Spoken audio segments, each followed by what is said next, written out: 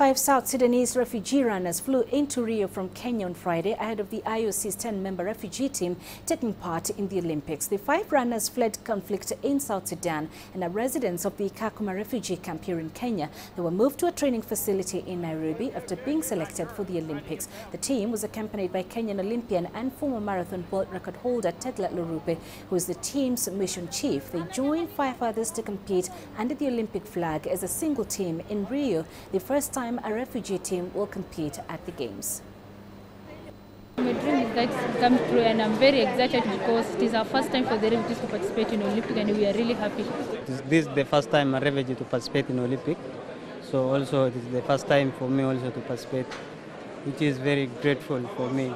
So I hope being a refugee means that refugee cannot do anything. It means a lot because for the president of IOC to realize that there is a need for an athlete that they are having a refugee status to compete in the Olympics.